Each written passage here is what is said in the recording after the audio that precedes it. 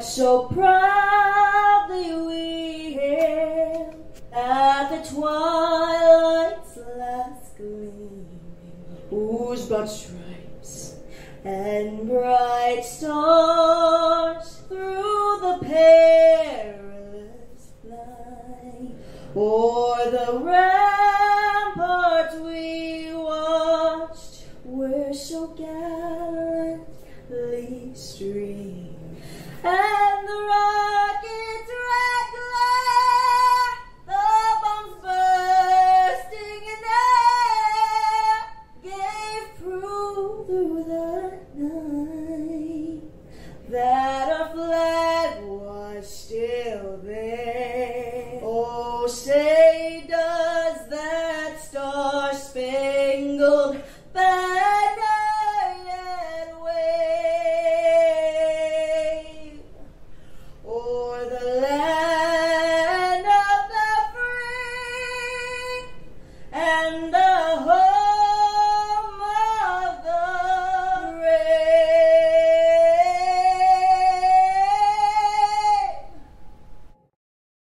Wow, that was Erica Lopez with a beautiful rendition of the national anthem.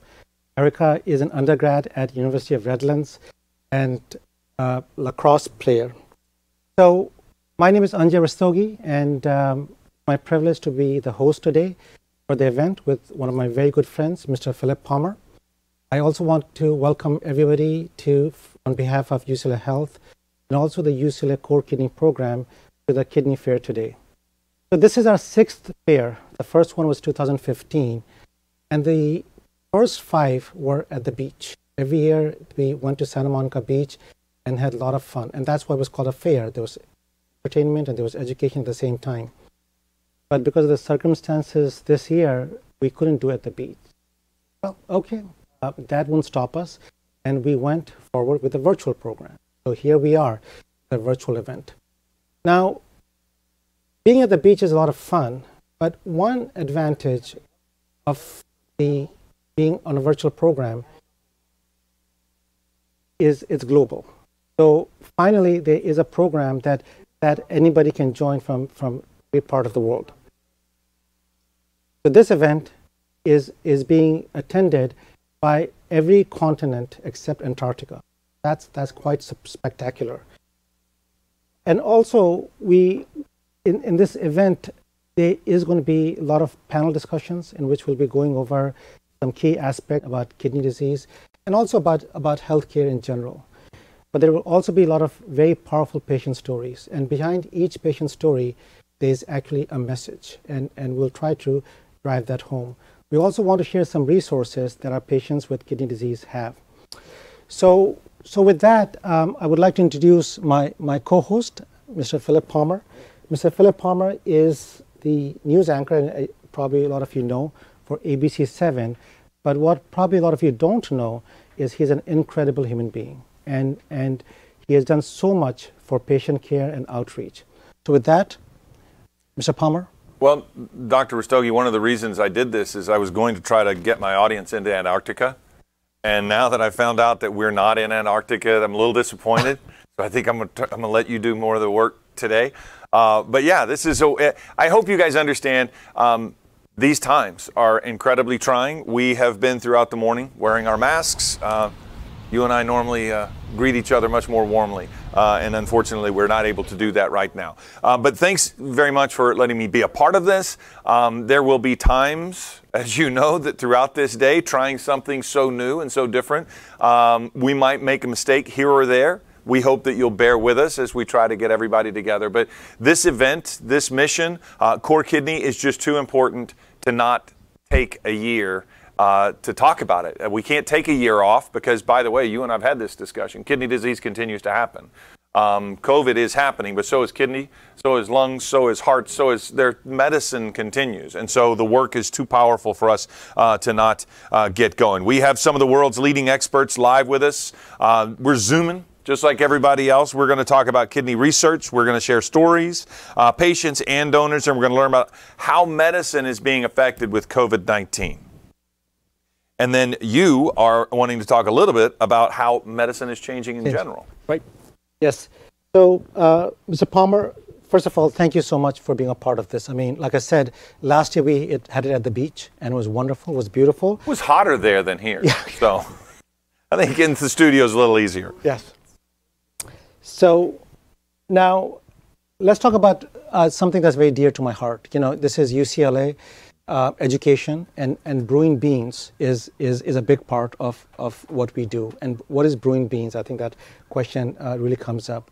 So brewing beans is an undergraduate program at UCLA, and Erica, who sang the national anthem, is actually a part of that. And the purpose of the brewing beans is to actually train the future leaders in healthcare, whether it be MDs, nurses, researchers, and we have a whole club. And some of them, those stories you'll be hearing during this event.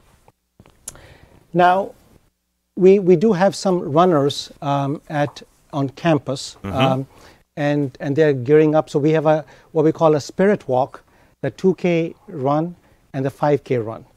So we'll try to get them in. I think there's a bit of delay getting those videos.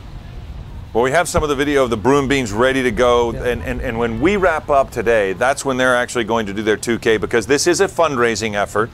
We are not going to be bashful about trying to raise money. That is our mission. We want to raise awareness. We want to raise money. And by the way, as you watch this today, there will be links at the bottom where you can get information from some of the panelists. You can find out more information about kidney disease, and you can also find a way to help us raise money, which is, again, one of the most important things we're going to do today. A lot of people supporting the event, the work for kidney disease research, treatment, it's all right there for you. And we have that information in those handout panels that I was just mentioning. As you watch, you can click on that folder that's at the bottom, still hear what's going on. Right. And those links will also be available for up to a year. So a year after today, May 17th of next year. So you can always come back to this site. You can watch it again, because I know that you're going to want to watch all of this twice. But you can find all of the links and the information on that site as well. But now I think we want to talk to one of our panels, right? Yes. So our first panel, and it's really my privilege and honor to introduce the three panelists. Number one is Dr. Eve Glazer. She is the president of the Faculty Practice Group.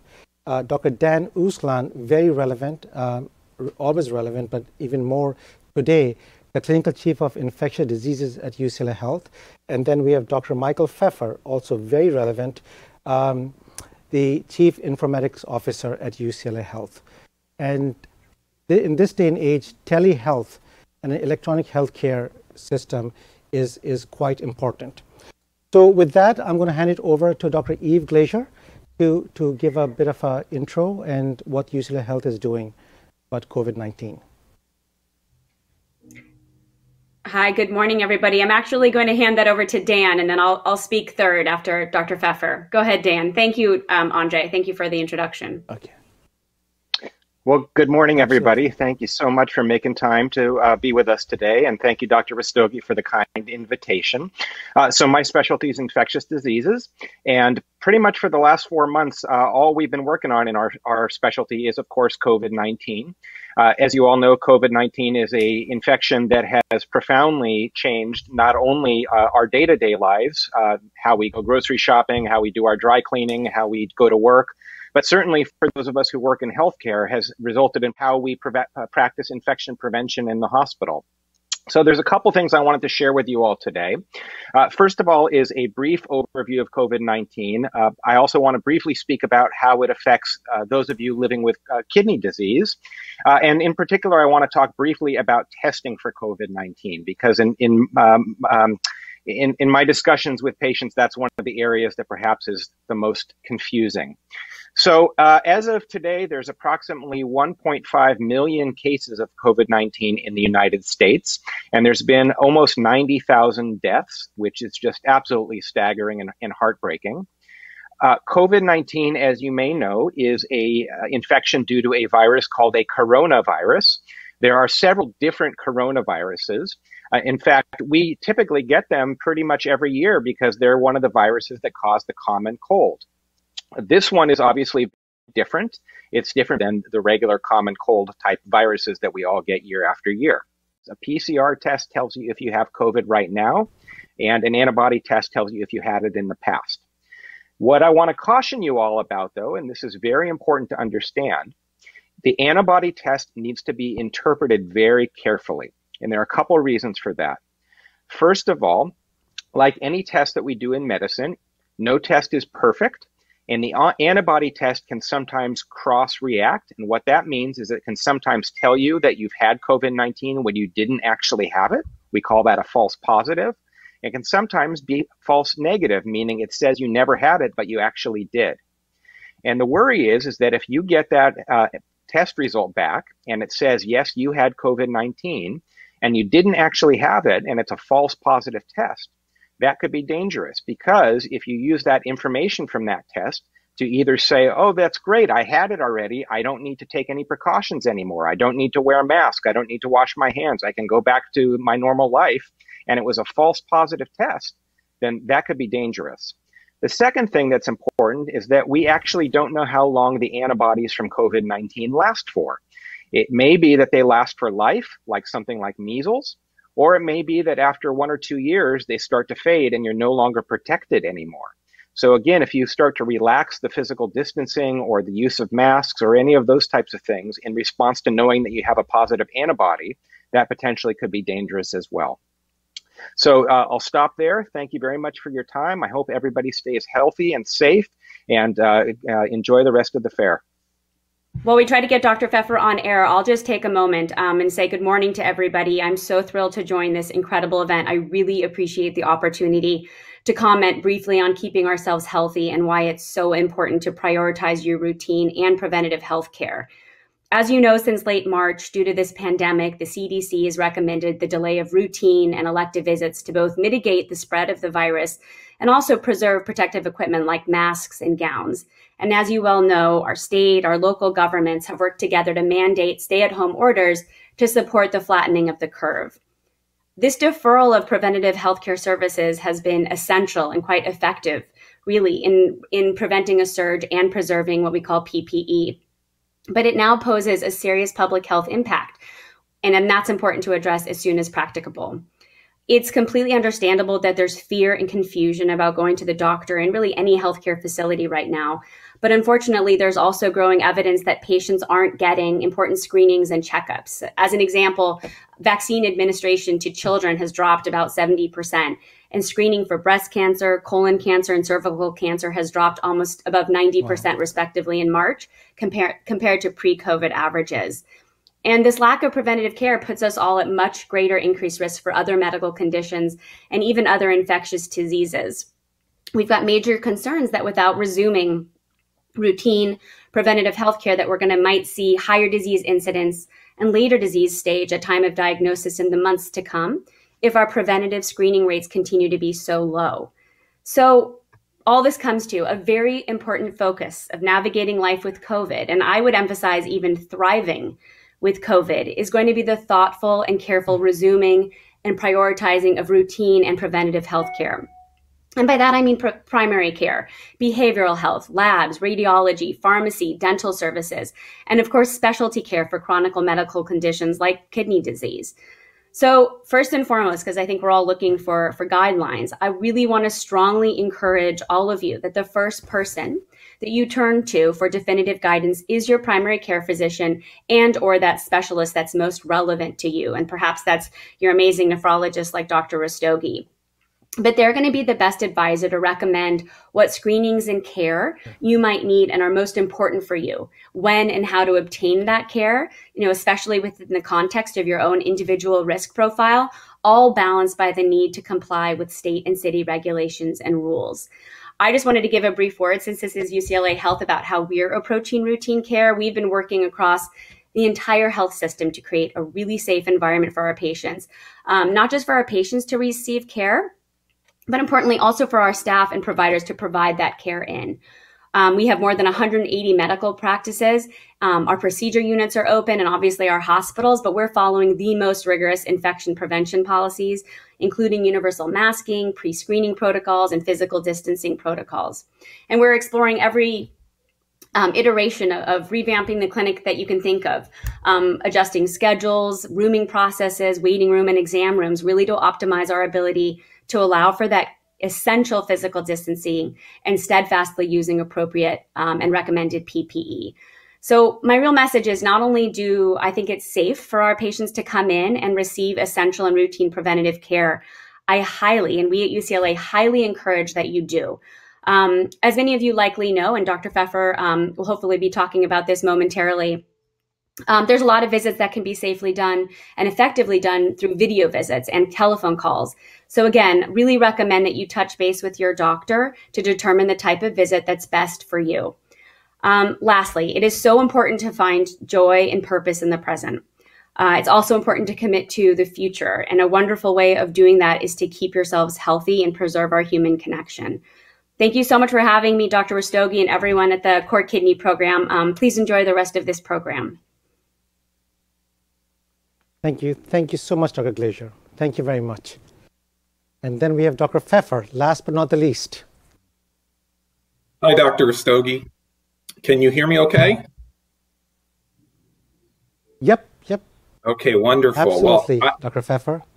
It's a real honor to join Dr. Glazer and Dr. Uslan on the first panel. And I am absolutely thrilled to be part of the first virtual UCLA Core Kidney Fair. And no doubt, what better way to celebrate a virtual kidney fair than to talk about telehealth. So telehealth is the term that describes all types of virtual ways to connect with your healthcare providers. And that includes things like video visits. While it does not replace the need for in-person visits with your physician, it certainly can augment the way patients and providers interact. The COVID-19 pandemic has clearly accelerated the use of telehealth and particularly video visits around the globe. I'd love to share with you some statistics from UCLA Health about our televisits. If you look at February of this year, we did about 1,000 telehealth visits. And when we talk about telehealth visits, we include video visits, telephone visits, and e-consults. Contrast that with April of this year, we did 80,000 telehealth visits amongst over 2,000 providers. And what's amazing is we had less than 0.5% no-show rate. So, not having to get into the car and drive into the clinic and fight traffic, especially in Los Angeles. This statistic is, I think, really important about that. We've had telehealth visits across all age ranges. And when we survey our patients, 91% of them strongly agree that they were satisfied with their video visit. And 83% strongly agree with wanting to have a future video visit in addition to coming in person at a later time. We're expanding our telehealth capabilities to inpatient, skilled nursing facilities, the emergency room, and basically anywhere where we need to take care of our patients. Telehealth is certainly here to stay, and I am very excited about the limitless possibilities of this technology to improve health across the globe. The other thing I would just want to mention briefly is around data. There's incredible power in the data collected in the electronic health record. It allows us to better care for our patients across the care continuum by identifying patients that need our help sooner, reaching out to those that require health maintenance exams and tests, and provide physicians with key pieces of information to get the best care for their patients. In addition, it allows our researchers to analyze the data for insights that would only be gleaned from large data sets and potentially lead to predictive models and precision medicine that will significantly improve care for populations around the world. So technology, whether for data analytics or telehealth, has the power to transform medicine and improve health in partnership with care providers, researchers, and educators. Thank you again for allowing me to take part in this incredible kidney fair and the global reach it has. I'll turn it back over to Dr. Rastogi. Dr. Pfeffer, that was outstanding. And all of you, all three of you, first of all, I want to thank all three of you because I know how busy you are with this COVID-19. But there's a couple of things I do want to mention. Dr. Glazer, your point about checkups, routine checkups, so relevant. And one of the points that we keep on reinforcing with our kidney patients, if you look at the data, the prevalence of kidney disease is 1 in 7 US adults have kidney problems. But what's even more interesting is 9 out of 10 don't know. And this is straight from CDC today. I just checked it on their website. 1 in 3 patients who end up on dialysis have never seen a nephrologist. Why is that? Because it's a silent disease. And for that, routine checkups are very important. So I think just to reinforce your point, Dr. Glazer, I think we can't fall behind in vaccinations. We can't fall behind in routine checkup. Just because you're feeling okay does not mean that you might be okay. It could be diabetes, it could be heart disease. So very, very relevant. And Dr. Pfeffer, just going back to 2013, I still remember when we rolled out the electronic healthcare, and we had a conversation right before that. It was amazing, almost completely seamless. And now it's 2020, and we are doing these televisits. So extremely grateful to all 3 of you. And Dr. Uslan, thank you very much. I know I don't know, you're even sleeping these days, but we truly value your guidance for UCL Health. I mean, I truly do that. And thank you very, very much, all 3 of you. And with that, we'll go back to well, we'll keep going. Okay. Because you know what? I have some things that I want to say regarding everything that the panelists were saying. And I challenge people, because one of the things that you've said, many times people with kidney disease don't know they're sick. Right. And so you can't just sit at home and rub some dirt on it because you're afraid to go to a doctor right now. UCLA Health is making great strides. Almost, it seems like the healthcare system across the country and the world are basically running 2 hospitals now. You have a COVID hospital, and then you have a hospital for other things. Yes. You need to understand that measures are being taken to protect your health, whether it's kidney disease or another disease. Right. You are being protected. Call your doctor. Get familiar with telemedicine. See how it might benefit you, because one of the things that you said is you have patients from outside of the state, outside of the city.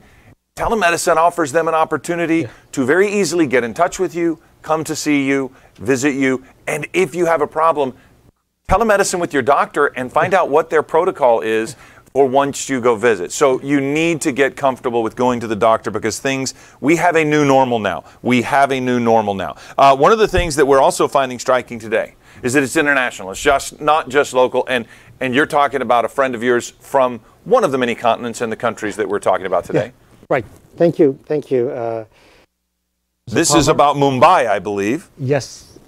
And actually, we'll go first to Dr. Sharma from Jaipur. Oh, okay. So we have, all right, see?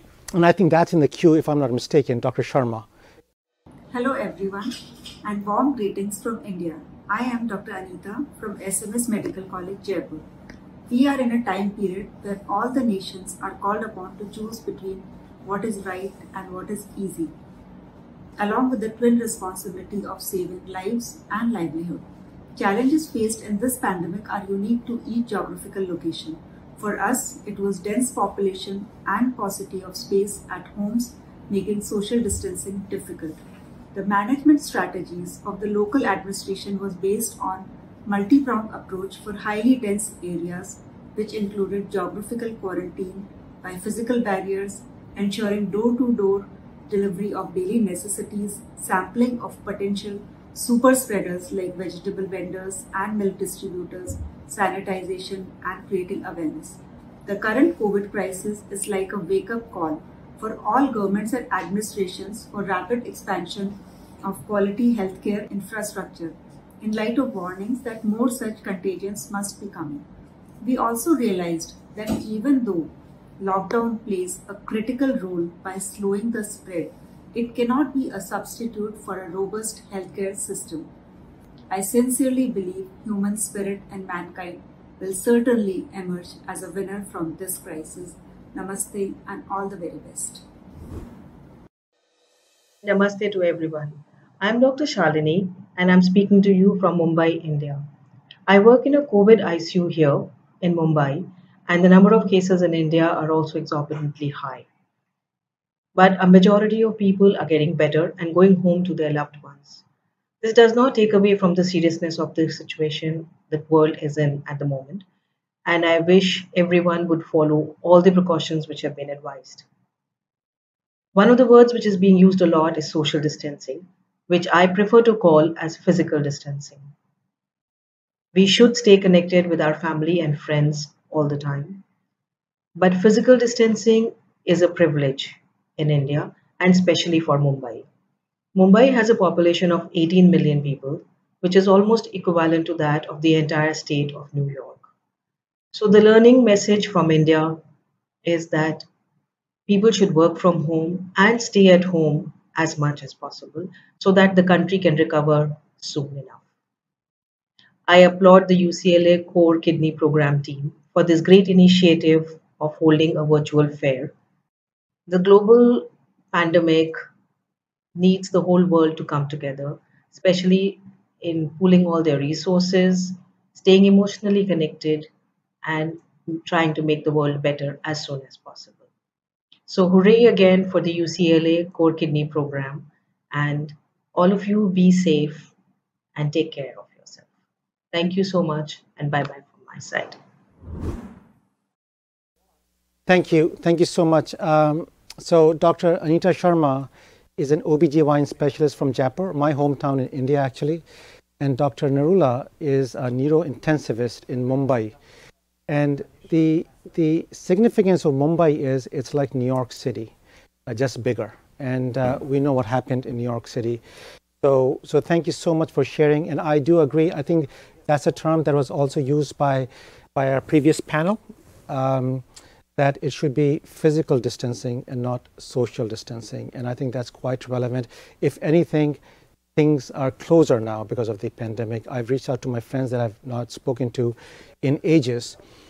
So with that, I think we have our next video coming up, and this is Dr. Manisha Mathur from Singapore. Hey everyone, and a hello from Singapore. My name is Dr. Manisha Mathur, and I'm one of the senior consultants and an OBGYN specialist working in KK Women's and Children's Hospital, which is the largest maternity unit in Singapore. Due to the geographical proximity of Singapore to China, we were affected by the COVID pandemic pretty early on, and we recorded our first case on 21st of January 2019. On 7th of February, we upgraded our DROSCON level, a system which indicates increasing disease severity from a yellow to an orange, indicating that the disease was now severe and there was a possibility of person-to-person spread. So now, for over 3 months, our healthcare workers have been battling the COVID pandemic, working very hard, and have been under tremendous pressure. Just when we thought things were getting better, we've had a second surge of COVID positive cases, and we have now identified the negative impact of COVID-19 on the mental well-being of our healthcare professionals. We have recognized this, and we've put in place a number of measures and focused initiatives to protect our healthcare individuals' mental well-being. I think this is of vital importance when battling a long-haul pandemic. I would like to thank UCLA Core Kidney Foundation for giving me an opportunity to connect with everyone. Although we have a long way to go to overcome this crisis, I believe we can get through this wiser and strongest as we are all in this together. Thank you very much. Thank you. Thank you, Dr. Mathur. That was Dr. Manisha Mathur from Singapore. As you probably know, Singapore did a pretty good job in making sure the infections don't happen or spread. But now they're reopening, so there might be, and that's something that we in the U.S. need to keep an eye on that as well. And Dr. Mathur is an OBGYN specialist. Now, after this, so we had our first panel discussion with our UCLA health leaders. Our second panel discussion is with our nephrologists, and we have a very exciting panel of kidney doctors over here.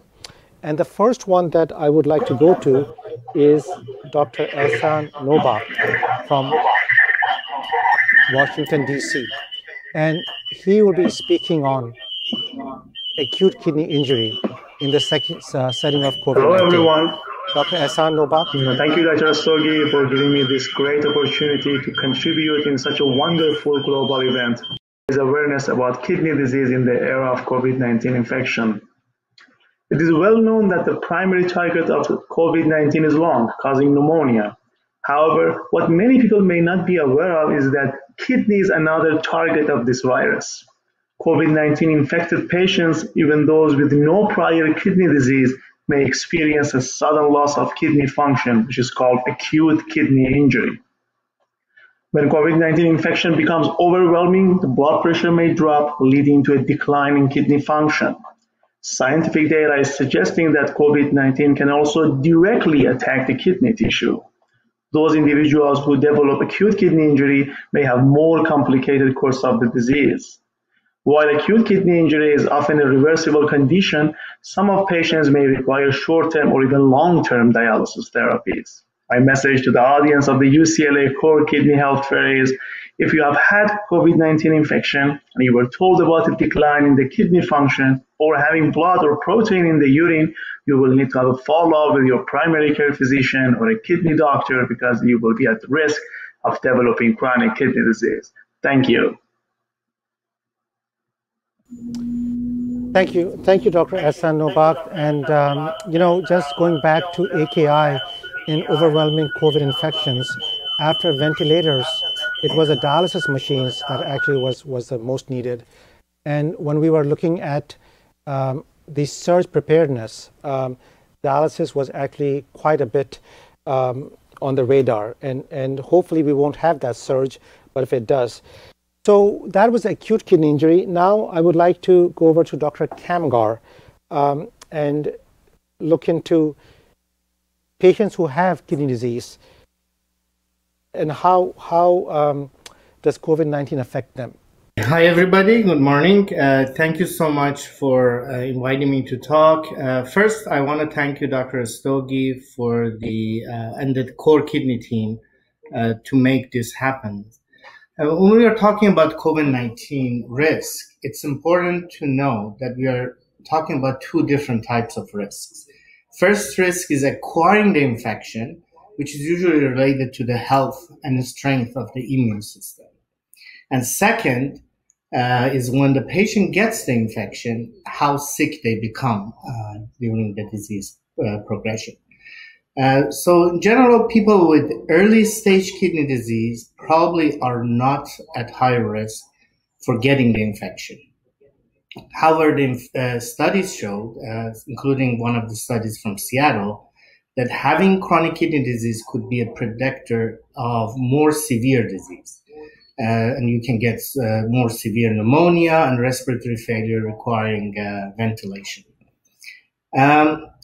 But people with more advanced kidney disease, such as patients on dialysis, can have weaker immune system, which make it harder to fight infection. And therefore, they're at increased risk of acquiring the infection. And when they get the infection, it can be actually more severe. Having said that, it's important that you take the necessary precaution that's recommended by the healthcare team while you adhere to the regularly scheduled dialysis treatment that's recommended by your doctor. That's awesome. Thank you, Dr. Kamgar. Once again, specific guidance to our patients who have prior kidney disease. Now, I would want to go to my third panelist, Dr. Nilofer Novak, and he'll be talking about some of the things that the core kidney is doing, especially the clinical programs. Dr. Nilofer Novak.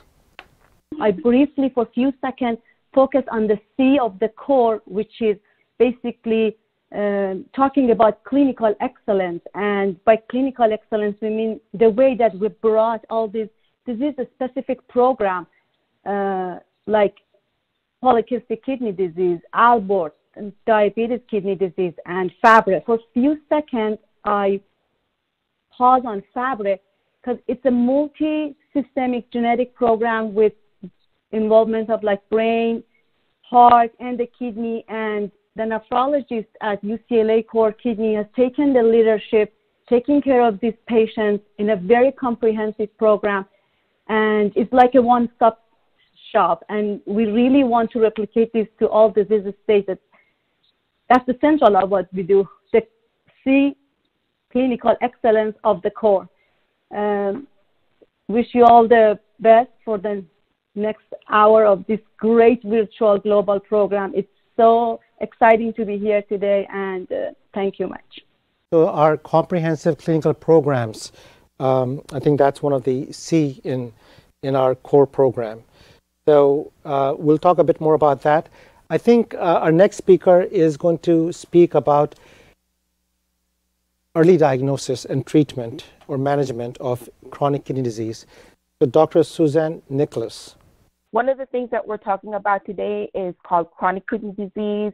It really is the terminology that describes a number of the things that you've already heard from Dr. Nilu Novak, such as Fabry's and polycystic kidney disease. And right now we want to say a few words about the importance of knowing that you have damage to your kidneys. And chronic kidney disease really refers to any anatomical or structural abnormality in your kidney or decrease in function in your kidney that has been there for at least 3 months. It has to be there for at least 3 months. You heard earlier the term acute kidney injury. That's when if you've had a sudden damage to your kidney and it lasts for and recovers within 3 months. So why is it so important for you to know that you have any damage to your kidneys? Well, for number one, if you do have chronic kidney disease, it may progress and it may lead to the need for some form of kidney replacement therapy when your kidneys stop working. And that kidney replacement therapy may be in the form of dialysis or kidney transplantation, and you'll hear a little bit more about that later. The other thing to know is that it was mentioned earlier that having chronic kidney disease can be silent very early in its early stages, and it's only when you've lost a significant portion of your kidney cells and your kidney function, probably more than 75% of kidney function, that you start to develop any type of symptoms. So it's important for you to know that you have early kidney disease so that the appropriate measures can be begun immediately. But one of the important things to know about having kidney damage is the fact that it can shorten your lifespan, particularly if you have kidney damage, chronic kidney disease from diabetes and high blood pressure, which are the two most common causes of chronic kidney disease. Having this can shorten your lifespan by 14 years for men and over 16 years for women, particularly if you have chronic kidney disease from diabetes. So what can you do? What you can do is to find out whether you do have kidney damage or chronic kidney disease. And this can be done by a blood test and a urine test. The blood test is called an estimated glomerular filtration rate, or eGFR. It's a test that measures how well your kidneys are able to filter the blood. And the urine test is called a urine albumin to creatinine ratio, or UACR.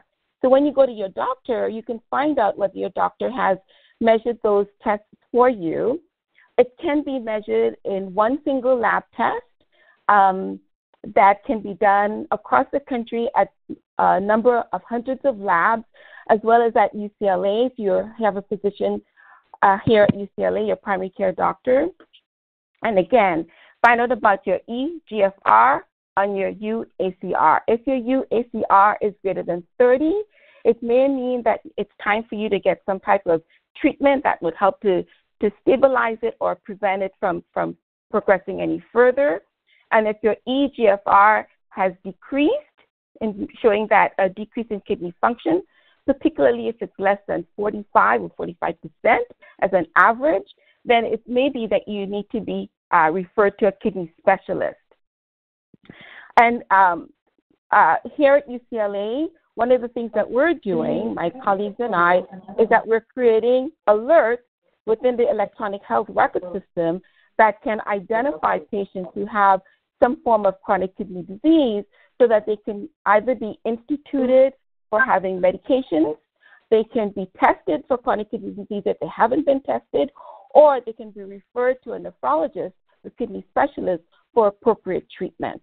Again, within this COVID-19 pandemic, having chronic kidney disease, particularly from diabetes or hypertension, puts you at risk for adverse complications from that, some of which you've heard about.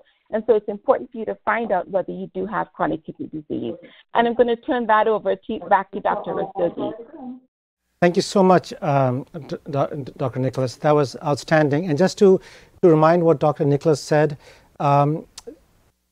kidney disease is silent in majority of cases, and unless you check for it, you won't know it. And now we are going to have this alert system that if somebody's kidney function is below what it should be, or they're spilling protein, then the healthcare providers that will set up a system. Yeah, and it's important to just go to your regular doctor over and over, get blood work, get a baseline, so we know if things are changing, because you might not have a nephrologist, because you might not know you have kidney disease. So keep going to the doctor. Now, this panel is going to continue, but because it's my job to be the heavy.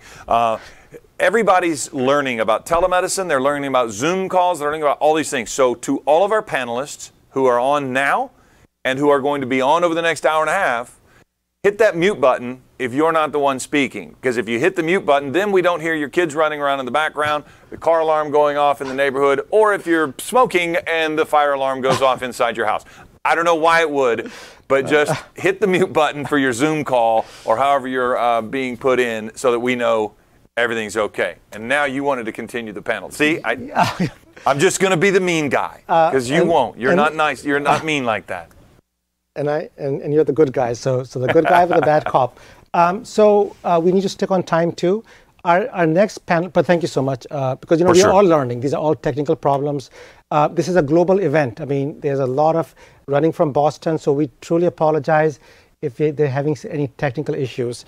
Our next speaker is Dr. Naveen Raja, who he's a rheumatologist by training, but has been heavily involved with nephrology and rolling out some plans that will be in line with Dr. Novak said, and also what Dr. Nicholas said. So, Dr. Raja? As you all know, your doctors and nurses and others help you manage your care, but you're the best champion for your care.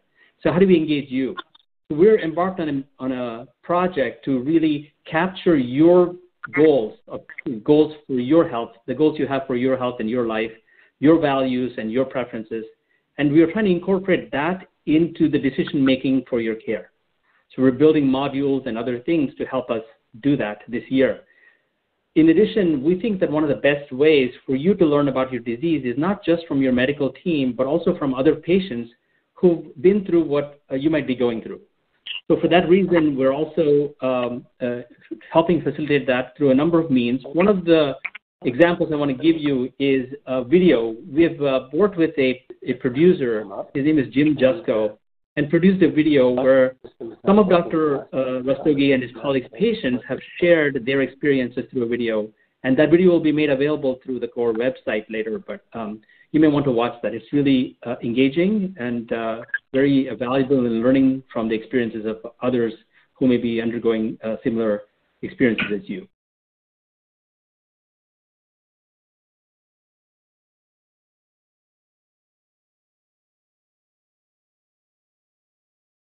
I am Mary Beth Barry, and I had a wonderful career in the field of education, and it's been 8 years since I was diagnosed with kidney failure.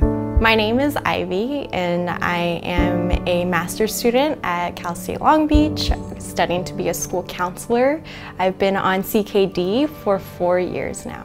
When my nephrologist told me the news that I had kidney failure, I was with my oldest sister, because I have 2 older sisters, and my mom, and he had told us the news, so obviously it was a huge shock, and like we were all bawling our eyes out. When I was first diagnosed, you can just begin to imagine total panic and fear that overcame me. The message I received was that I needed to go on dialysis and that my diagnosis was not very good, that I would be very lucky to have 10 years to be alive. To me, it felt like all my plans are changed, because I was planning on transferring to UCLA, I was like planning on moving into the dorms, going to like my dream school, and I felt like I couldn't do that because I don't even know what this means, like being diagnosed with kidney failure. You know, somewhat you're in denial you're saying, oh, I'm getting older. This is a natural thing that will happen. But, kidney failure is called the silent killer because there really aren't symptoms. That's why it's so dangerous. So I'll leave it at that, but I appreciate the opportunity to participate in this event and look forward to working with Dr. Rastogi and his team, and wish all of you health and happiness during this time. Thank you, Dr. Raja. So just to reinforce a point that you made is about shared decision making. That is, the patients are involved in their care plan. And for them to be involved, they need to be educated. So I think both go hand in hand so they can make the right decisions. So we look forward to that project. I think that is something that we at UCLA Health want to focus on, that our patients are involved in their care plan with the rest of the care team. The next speaker, we're going to go back to Dr. Wilson, and Dr. Wilson will speak about some of his very exciting projects. Thank you, Dr. Rastogi, for having this wonderful conference. And I'd really like to recognize all the volunteers that helped put this on, that really make this such a wonderful event. I think there's one volunteer that happens to be standing right there next to you by the name of Philip Palmer, who, if you look in the dictionary of remarkable human being, it's Philip Palmer. He is a outstanding husband and father. He's obviously very accomplished in his employment and really a trusted name and voice to all of us. He's an outstanding golfer. Do not ever play golf with him. But more importantly, he's literally a lifesaver. And that's what this is all about. He's given a kidney to a very trusted friend, Dale Davis, who's going to be on later. And Philip Palmer and all the volunteers need to be recognized along with Dr. Rastogi. So thank you again for allowing me to participate as well. I'm working with Dr. Raja and the faculty practice group, Dr. Glazer and Dr. Pfeffer, to really change the way we identify and treat chronic kidney disease at UCLA. Chronic kidney disease is obviously very prevalent in many patients, but oftentimes it doesn't present until very late in the game, sometimes decades after patients really start to develop chronic kidney disease. So what we're doing here at UCLA is using artificial intelligence to predict which patients are going to develop CKD or chronic kidney disease. So obviously artificial intelligence is just using machines to carry out tasks in a way that we would consider smart. And we're working with the Department of Engineering using machine learning. So we're using a set of algorithms that parse data and learn from the parsed data to discover patterns in our patients, patterns that predict chronic kidney disease.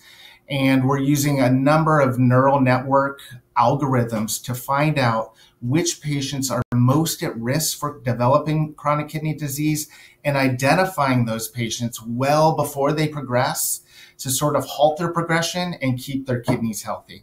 So hopefully in the next year or so, we'll have a model that's up and running. And again, I really appreciate you allowing us all to be part of this wonderful event. Well, I just want to say to Dr. Wilson, he's the one that saved Dale Davis. You know, if he hadn't gotten involved very early on, we'll talk to Dale again, as he said later, but to all of the frontline workers that we've got out there right now, to the doctors and nurses who are out there working on a day-to-day basis, whatever field you might be in, if you're an essential worker. So thank you to all. Thank you, Dr. Wilson, and a lot of exciting projects. So we also want to thank some of our sponsors. And I think they're more than sponsors in my view. They're partners. And one of the big partners that we have is DaVita. And I want to thank DaVita for their partnership, both in the acute setting and also in the chronic setting, outpatient setting. And we are working very closely. Like I said, when you and Dr. Ehsan Nobat went over AKI, acute kidney injury, in the setting of overwhelming COVID-19 infection, and kidneys can get affected, and in those patients you need dialysis, and actually what we call continuous dialysis 24/7. And we have been working very closely with DaVita to make sure that if there is a surge, we are ready for that. Now, my next guest is Dr. Zahida Bhatti, a person that I know very well because we went to medical school together.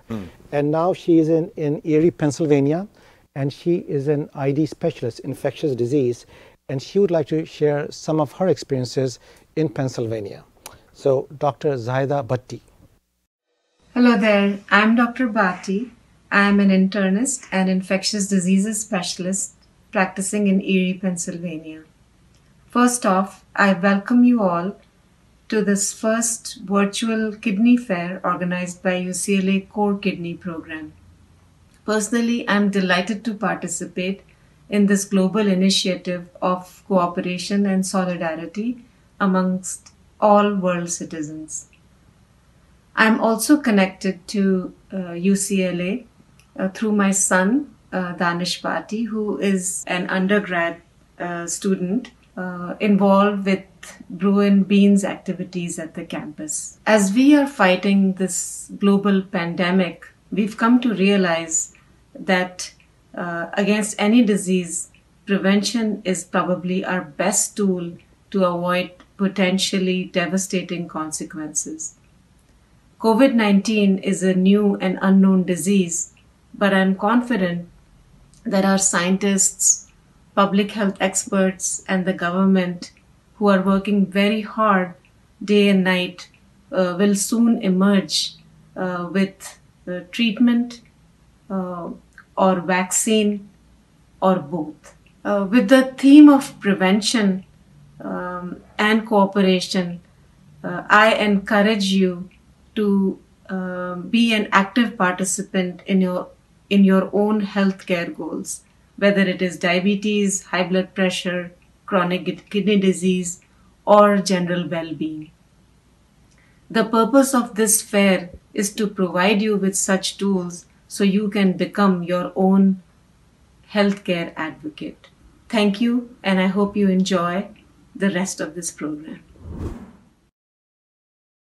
Good morning and good afternoon, everyone. I'm Susan Rierick. I'm with Fresenius Medical Care in our Renal Pharmaceutical Division, coming to you today from Waltham, Massachusetts. We are so proud to sponsor this spectacular Kidney Health Fair educational event. As a member of the Velphoro marketing team, our focus is to educate on the importance of phosphorus management in patients with kidney disease. And this event comes today at a great time. As we navigate through this pandemic, we truly are all in this together. For the millions of patients living with kidney disease, we admire your resilience. Thank you, Dr. Rastogi and the UCLA Core Kidney team, for all of the great work that you are doing out there. Once again, on behalf of the Velphoro team, we're so proud to support this spectacular and greatly needed event. We look forward to continue to work with the UCLA Core team and providing the best care that we can to our patients on dialysis. Thank you again, Dr. Rastogi, for organizing today's event. We hope you all enjoy it. And now I'll turn it back to you. It is so very important that we are taking care of ourselves during this time of COVID-19, but it's also upon all of us. And I think that's one thing about Core Kidney is we care for each other. It's one thing that we care for each other as well. Dr. Rastogi and I are over 6 feet away from each other. Everybody in the studio has a mask. We're doing everything that we can to make sure that we personally can stop the spread, because so many people get caught up in, well, I'm accepting this worry for myself. But you have to accept the worry that you might spread it to other people as well. It's not, you don't live in a bubble. So it's so important for us to all listen to the words of these doctors, not only protect yourself, but protect others as you do it. And one of the things we're also trying to do today is raise money. We're not going to apologize for that. So make sure that you click on one of the links below. Those links are available for a year. We're trying to raise money for Core Kidney. We'll talk a little bit later too. We would love to inspire UCLA Medical in general to come up with a kidney center, so that we can have an umbrella where all of these resources and amazing things that are available at UCLA can come under one roof with a very focused treatment options for so many people, where you can get all of the information in one place. So we really want to do that as well. But as we bring Dr. Rastogi back in here, we talk about UCLA, we talk about kidney research. You can't talk about transplants without your next guest. Yes, and somebody who trained me. So thank you there so you much, Dr. Palmer. So our next guest is Dr. Gabe Danovich, and I don't think he needs any introduction. He is the head of the UCLA Kidney Transplant Program. So with that, there's a lot of questions about transplant. Is it safe in this setting? Can we do it? And who better than Dr. Danovich to give his thoughts on that? So Dr. Gabe Danovich. Well, good morning, everyone. It's nice to be here with you. I much prefer to be with you in person. And I know out there are friends and colleagues around the world and patients and families. And I just want to wish you all well in these crazy COVID times. Before I start, I want to make a call out to two groups of people that have a particular place in my heart that I want to mention before we move on. First of all, I want to talk about the staff in the intensive care units. Doctors, nurses, technicians, cleaners, everyone who's out working in the intensive care units with patients who are the illest of the ill in COVID. And I think we need to remember them because they're right up there, all of them. And I just want us to remember them and thank them in our hearts for the work that they are doing. Second of all, I have a soft spot for organ donors, for kidney donors. And that includes you, Mr. Palmer. I have a soft spot for you, believe it or not, because you've been a kidney donor and that's a wonderful thing. So all you kidney donors out there, I'm giving you a virtual hug, or at least with my elbow here. And also if there are families of deceased donors, families who, through generosity and citizenship, have donated or permitted or encouraged the donation of organs from their beloved ones who have been lost before their time. So let's talk a little bit about COVID. COVID has affected all our lives, every one of us, in ways that we could not have previously imagined. All aspects of our lives. And that kidney transplantation included, organ transplantation included. I can say that when this plague started, living donor kidney transplantation nearly came to a stop in this country. Dramatic fall. Over the last few weeks, it's beginning to pick up as we've gained more and more confidence in the fact that we can safely bring in recipients and donors for living donor transplantation. And we're beginning to pick up. We're not quite back up to where we were, but I think we're getting more and more confidence and moving ahead. Deceased donation also dropped dramatically for the same kind of reasons: concern about infection, concern about people coming into hospital. And once again, this fell off maybe about 40–50% around the country, and is beginning to pick up. I want to say something about the transplant patients out there who are taking immunosuppressive medications, who might be understandably very concerned about their peculiar risk for COVID infection, given the fact that they have the risk factor of kidney disease, perhaps diabetes, and being on immunosuppressive medications. I want to tell you something that occurred to me that I would try for yourselves. And I would say, try not to live in fear, but rather live in care. Things can be fearful, but I think we can logically get through our lives if we're careful. And careful means washing your hands, wearing masks, keeping social distancing, and following the recommendations of national and local authorities that are trustworthy.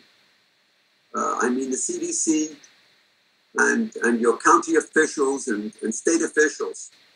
Listen to their recommendations, follow them carefully, and be careful, but not fearful. I do think that it's very important for people, particularly transplant patients and patients with end-stage renal disease to get outside, to be outside and get physical exercise. Many of us have been stuck indoors for sometimes weeks at a time, and that's not healthy. And I think now, particularly as we're getting a better understanding of this disease and how it's transmitted, that you can safely, but with care, go outside, go for a walk, go for a jog, go for a bike, go to your local park when it gets open, but try to get some exercise. Exercise is so important for transplant patients and patients with end-stage renal disease. I'm not an infectious disease expert, but from my understanding, the chances of getting COVID on the outside, when you're outside moving around, are very small.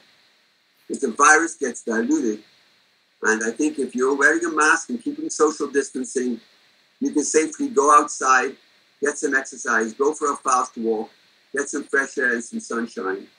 And I think that's something you should all do.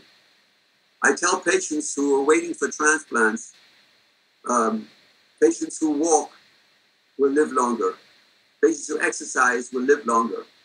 And physical exercise is so important for patients who are waiting for transplants and patients who have already had transplants. I know there's going to be a separate section on exercise later in this meeting today, but I cannot emphasize it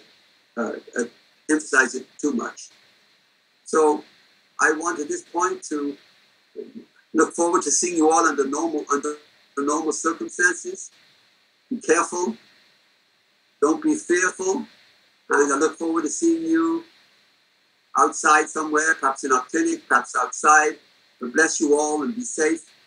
And let's all, by working all together and being good citizens, we can get through this thing and move on better people. Thank you very much. So, Dr. Danovich, just a couple of things. Number one, your focus on exercise, which is actually right on. And if you stick around for a bit longer, you will see there is a section of a transplant patient running. So I really want you to see that. I mean, this guy is amazing. Well, let me tell him something too. Yeah. First off, one of the great things Dr. Danovich did for me many years ago was he helped us put together a piece on transplants, dispelling the myths and everything that might go along with transplants. But to your point, Dr. Danovich, it's been about 4 or 5 years. There was a group of 12 living kidney donors who ran in something called the Ragnar Relay. So we ran from basically Huntington Beach to San Diego as a group, all to prove life is normal after a transplant. And so you are, I have no medical background, whatever. I can't tell you how true it is.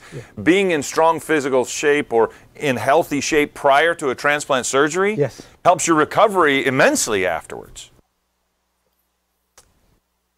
Well, I tell people, if I can join in now.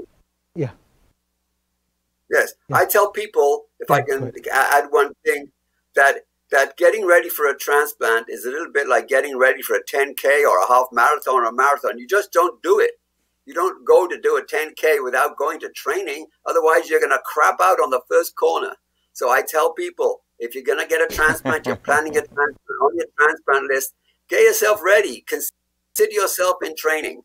And if I can give one piece of advice for as a donor, one of the greatest things for me after surgery was something as simple as walking. Just getting out and walking, and it helped me every step of the way, which takes us right into our next group of people that we're going to talk about. Right. So, first of all, I just want to say one thing about the living kidney donors, and we were supposed to build up a story, but it's out, and that's okay. With Dr. Danovich, he came to the first kidney fair on his bike, and he was on the stage on his bike. So and he trained me. Walks the walk. So Dr. Danovich for us, you know, our role model. So thank you so much, Dr. Danovich. We truly appreciate that, and all the words of wisdom that you still pass on to us is very much appreciated. So that was Dr. Danovich. Now our next story is from a person that's very dear to the Core Kidney Program and the Bruin Beans Health Club. And her name is Kelly Schaefer. So Kelly Schaefer, you're up next.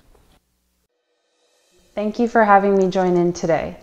My name is Kelly Schaefer, and I'm a recent UCLA graduate who is currently doing virology research at La Jolla Institute for Immunology. I initially met Dr. Rastogi as a patient. I suffered from chronic complex kidney infections, and we could not figure out why I kept getting them.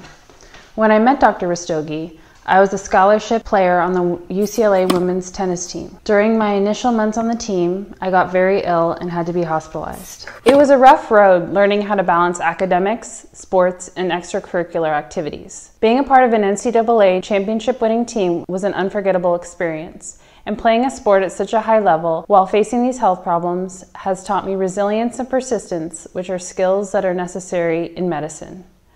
My health issues have also given me a better perspective on patient-centric care for my future career as a physician. Dr. Rastogi embodies these patient-centric values and was the first physician to really sit down and listen to my medical history from start to finish. And after he learned that my career goal is to be a clinician scientist, he became my mentor.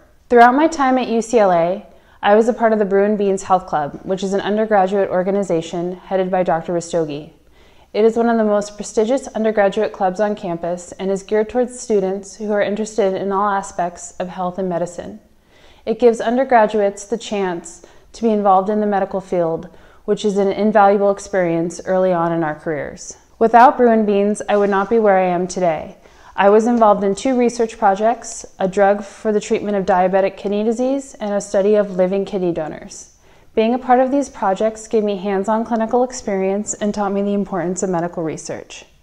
After graduating from UCLA in 2018, I accepted a scientific research position in a lab which specializes in the study of viruses. I currently do serology studies relating to Ebola and Marburg viruses. The purpose of this research is in the pursuit of monoclonal antibody treatments for both Ebola and Marburg viruses, which are within the same virus family. With a greater than 80% fatality rate, monoclonal antibody treatments are the best hope for a patient infected with Ebola. We have been using these serology tests to screen Ebola survivors and healthcare workers in the Democratic Republic of Congo for these precious antibodies. Smack in the middle of our work, the coronavirus pandemic hit. However, because of my lab's expertise in virology, we were given a large grant from the Gates Foundation to research monoclonal antibody treatments for severe COVID-19. We are working 24/7 in the hope of finding one of these treatments as soon as possible.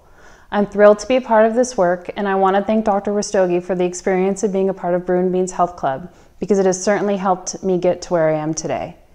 Thanks again for having me, and I'm looking forward to hearing the rest of the presentations. Thank you so much, Kelly. So Kelly Schaefer actually represents what the true Bruin is, or Bruin Bean is. So she came to me, as she mentioned, as a patient. She was a top athlete and still is. She was on the UCLA tennis team. She got in, actually much younger. She got in a year before into college from high school because she was so good in tennis. And then she has a lot of physical injuries because of that. So she fought that, she fought her infections, and she's now on her way. And then she was very instrumental. She was, I think, was being very humble, but she was kind of very instrumental in reshaping the Brew and Beans Health Club, which is now, doing quite well. And now she's working in a very top lab, and she worked on Ebola, and is working on COVID-19. So how relevant that is, and one of the brightest people I've met. And what she didn't mention, which I do want to mention, is, and there's a reason why she's on this show today, is the first time she came to see me with her mom, I didn't know who she was, and I didn't know who her mom was. And now, obviously, Tanya and Jim, and I mean, they're like family. But it was a conversation about her health, but then it became a scientific discussion about infections. And now she's doing, I mean, I wanted her to go into nephrology, but she picked infectious diseases, and I'm completely fine with that. But this is the future. This is what we need to encourage. So thank you so much, Kelly. Well, we can't do anything without sponsors. I mean, we have to have them, the list of them: DaVita, Velphoro, Baxter, Sanofi, NextStage, Amicus, and the one that we want to introduce to you right now, AstraZeneca. Well, hello, my name is Mina Makar, and I'm the Senior Vice President for Respiratory and Immunology here at AstraZeneca. And I'm also the executive sponsor for the Hispanic Employee Resource Group with the company. You know, I'm so proud and thrilled that we have a chance to collaborate with UCLA Health and its core kidney program to make this virtual event happen. This is such an unusual time for all of us, I think, and COVID-19 has impacted so many people in so many ways, but consistent with AZ's values of following the science, putting patients first, doing the right thing, we've really worked hard to ensure the continued supply of our medicine to the patients who need them, safeguarding the health and well-being of our employees and the communities that we're in, which includes the donation of 9 million masks to support frontline healthcare workers throughout the world. It includes the recent announcement of a collaboration with Oxford University to potentially bring a vaccine as quickly as possible to patients. You know, we're all in this together, and I really want to thank UCLA for ensuring that this event continues despite COVID-19, because it's so critical that we continue to provide the valuable information to help improve the lives and well-being of our community. Best of luck today. AstraZeneca has been a partner, and you know, I didn't just say sponsors, but we have done a lot of clinical research with them, and we truly appreciate all the help. And I know all of these big industries are helping more than just what they're supposed to do. The pandemic has affected all of us. So very grateful. Thank you so much, AstraZeneca, for being a supporter, sponsor, and more importantly, a partner. Now, my next guest is a very special person. His name is Louis Simon. And I would like you to hear his story first, and then I'm going to come back with some of my own comments on that. So, straight from Mr. Louis Simon. Hey, Dr. Stogie and Philip. Thanks for having me. My name's Louis Simon. I have AD-PKD, and I'm also a clinical researcher in Dr. Stogie's research office at UCLA. So for me, PKD is very much a family affair. It runs in my dad's side of the family. So my dad has it, his brother has it, their mother had it, and now I have it. I remember growing up, I would see, you know, my dad had to take a lot of medications and had to go to the doctors quite a bit, and it was all leading to him needing to be on dialysis. That was in 2005. And, you know, he needed to be listed for transplant soon after. But I mean, as some of you probably know, the waiting list for deceased donor transplant is very long, you know, ranging from maybe 5 years to upwards of 10 years. So knowing that, you know, my mom just kind of on a whim went to see if she could potentially donate a kidney to my dad. And she went to UCLA, got evaluated, and luckily enough for all of us, she was a match. And for me, PKD, you know, my first, I guess, personal experience with it was when I was 11. You know, I was diagnosed via ultrasound. And, you know, at the time, you know, being very young, I didn't really know too much about it, and I didn't really understand things. It's more of a mental burden, you know, at these early stages, because the way I describe it is it's like having a countdown clock kind of in the back of your mind, you know, like you don't currently have any symptoms, you're not really seeing any of the physical effects, but you know that at some point in the future, you will experience these effects. I wanted to get involved somehow in PKD research and whatever I could do to help, you know. So I looked up clinical trials, and I just happened to find one that was run out of UCLA, and the PI just so happened to be Dr. Stogie.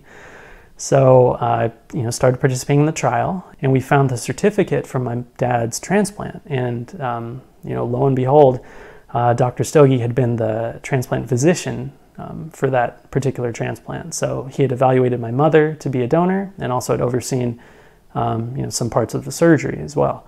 So it's just a small world. It's funny how things work out.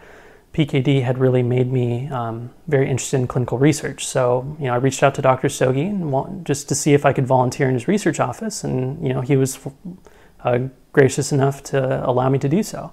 And it's all moving towards the goal of just contributing in some way to PKD research and kidney disease research as a whole. It's played a huge role in my life and my family's life, but I mean, not just that, it affects millions of people like all around the world. if anyone out there with PKD, would like someone to talk to, or just has any questions, and I'm by no means an expert, but of course I'm always happy to talk to people about this. That's pretty much it for me, but thanks again for having me, and thanks for hosting such a great event. Take care. There is a theme over here. We started with the leaders in UCLA Health. We had Dr. Glaser, Dr. Pfeffer, Dr. Uslan. Then we had all our excellent nephrologists, and then Dr. Danovich. And now it's all about patient stories. You heard from Kelly. She had a lot of obstacles in her life. She had injuries from her tennis. She actually had infections, but she fought them, and she went on and on and on. And now she is actually doing quite well in her research. We have Louis, ADPKD, and then he came to me, and he was on trial. He used to drive all the way from San Diego for the studies. One of the kindest, gentlest, most humble human beings I've ever met. And Dr. Danovich said about sports. He was a captain of the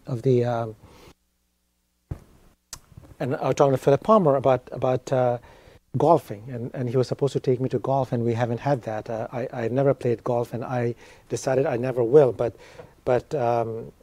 Louis convinced me that I should do that. And now he started as a volunteer. He's now a supervisor in our clinical. He's a study lead actually for clinical research, and is going to be going for his doctoral degree, PhD in epidemiology.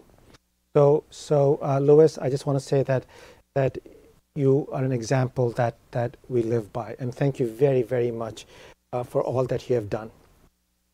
Now, the one thing that Louis did mention is that if you need to talk to him, you can call him. And this is what we call a patient support group, patient advocacy. And that's why we had the kidney fairs to start with. Why do we call it a fair? The fair was because it was fun, but also educational. And unfortunately, we don't have it on the beach. But I think this is, being a global event, it makes up for that.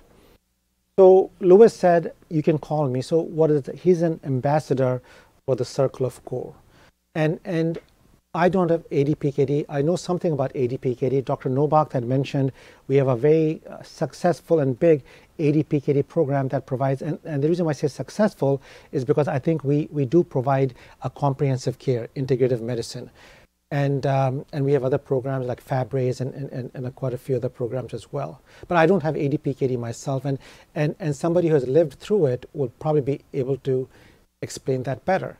So we have now something called Circle of CORE. This is an ambassador program, and this is going to lead into our next panel discussion is on Circle of CORE. So let's start with the first panel, that is on Circle of CORE. And it's my really privilege and honor to introduce Brian Gillam. Now, I didn't realize his last name is Gillam because it's spelled as Gilliam. So I apologize for that. Brian is a living kidney donor to his dad, Dana. And but beyond that, that's one part. When somebody's a living kidney donor, they are at a different level. I mean, there's no bigger gift you can give. And I think Dr. Danovich touched on that briefly. There's no bigger gift you can give to another human being than a part of your own body. And that's why, we have Philip Palmer. All these people are incredible human beings and supermans and superwomens. And you'll be hearing a lot more in our next few sessions. But let me talk a bit more about Brian. So Brian and I met, I think, a couple of years ago, and a very, pleasant gentleman. His wife, Roxy, his 2 kids. And that was it. We meet somebody and then we move on. But what really, really impressed me about Brian was that how much he went out of his way to give back. Not he has given his kidney, he can't give any more, but his dedication. And I can tell you, it's people like Brian why we are here. This event would not have been possible if it wasn't for Brian. Every single day for the last 10 days, he drives all the way from Orange County with his family, his wife and 2 kids, to make sure that the event will go. he was still typing and emailing. So Brian, I don't want to say too much, but I just want to say, we're very fortunate to have a person like you. And what I would like to ask you, what is the circle of core? Because we talk about the core kidney, and maybe you can start with the core kidney first, Sure. and then what the circle of core is. We're very thankful to have you leading us too. It's an honor. The circle of core is clinical excellence, outreach, research, and education, also awareness. But we started this because the patients of Dr. Rastogi and the core kidney program, we formed our own organization called the Circle of Core. Our purpose is to do outreach, patient support, advocacy that the core kidney program truly believes in. And seeing my dad go through this process, being on dialysis, there's a lot of gaps in the system, and there's a need for guidance and navigation. And as patients, we can provide this information. Also, as donors and recipients, we can show people who are in need, who want to donate a kidney, how the process goes from both sides. We support patients and their families as they navigate this complex process. We have great people, and great examples of just great human beings in our group that are here to help everyone. As ambassadors, we take on unmet needs, we navigate different aspects of donation, and we help recipients and donors to learn the process. I became an ambassador because I wanted to make a difference in someone's life, and by helping them through this process. As a living kidney donor, I can tell you I am completely and physically healthy. I feel incredible. The message is this is a positive event. You can save someone's life by becoming a donor. Kidney donation is a big step, but the donor's health comes first, by far, above all. And I can tell you exactly how it is to go through it, It's a safe procedure. So you can always contact me or anyone from our Circle of Core at the website for more information. Right. So Brian, just want to say a couple of things. It is a donor-centric program. Dr. Danovich, obviously, is our transplant director for the entire kidney transplant program. And we take it very serious. It's a donor-centric. And I know Mr. Palmer went through this and some of the other people. And it's our job because, from a donor's perspective, they're very emotional about the process, right? And it's our job to stay objective. And that's why what UCLA has done, which once again, I'm not saying that because I'm a Bruin, I'm a true Bruin. I mean, that's the only program that I've known. But the UCLA Health, the transplant program under Dr. Gritch and Dr. Danovich has made sure that there's a complete separation between the recipient and the donors. Absolutely. Because there could be, conflict over there. And we have to be as objective as we can. And sometimes we say things that the donor doesn't want to hear. And we'll get into that as well. But thank you so much, Brian, to being a leader. And I know you have a couple of your colleagues that are, and what is that, this ribbon on your... This is the green ribbon. The green ribbon. This is our logo, our insignia. For kidney disease. Exactly, for the kidney disease. So with that, I want to bring a couple of people, and one is Mr. Ravi Bhojwani, who actually started the Green Ribbon campaign a few years ago with Brandy. And Ravi, tell us more about the Green Ribbon campaign. Hi, Dr. Rastogi. Hi. I hope I'm live and I hope everyone can hear me. I just, want to thank you and thank the whole team for doing this. It's incredible and so much love. I'm a kidney recipient. I received my kidney in 2017. So my story is I moved to LA in 2016. I was diagnosed with kidney disease as a child, and it really just kicked in after I moved here. I went out and I tried to search and research and do get as much information as possible. And I wanted to find out everything I could. And what I found is there was not a lot available. It was all over the place. There were bits of information. A lot of it was contradictory, especially when it came to diet. And I was also looking for the top nephrologist. And I found Dr. Rastogi, which was a big blessing, and the core kidney program at UCLA. As I learned more and more, I became involved with Brandy and with UCLA to launch the Green Ribbon campaign. The main purpose of it was to raise awareness for kidney disease. The fact is, this is a disease that's silent. People don't know they have it. it impacts nearly 15% of America, which is, 1 in 7 people have kidney disease. And the scariest part is 90% don't know they have it. So the purpose of the green ribbon is to raise awareness. As we wear our ribbons and people ask us and we share our stories, people learn. And our goal is to wear these ribbons, to have our friends and family wear these ribbons. And as you're going out, if people ask you what it is, tell them it's for kidney disease and tell them it's a silent disease. The goal is to really just teach people, raise awareness, and step up the testing so those that have it can be found early. The other thing is that a lot of people don't realize that you can share your spare kidney. You need one to live very normally in a very healthy life. You have to be in perfect health, and UCLA is amazing at checking that and making sure that this is a safe surgery for you. But you can really impact a life. So a little bit about my story. The first time I met Dr. Rastogi, he looked at me and he said, "You need to find a living donor."